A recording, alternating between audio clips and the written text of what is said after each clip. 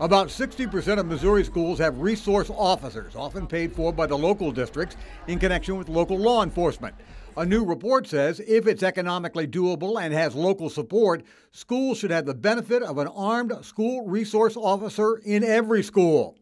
The Missouri legislature will have a short session in September, and Democratic State Auditor Nicole Galloway wants lawmakers to pass a bill then to have the state pay for the armed police in school, not the locals.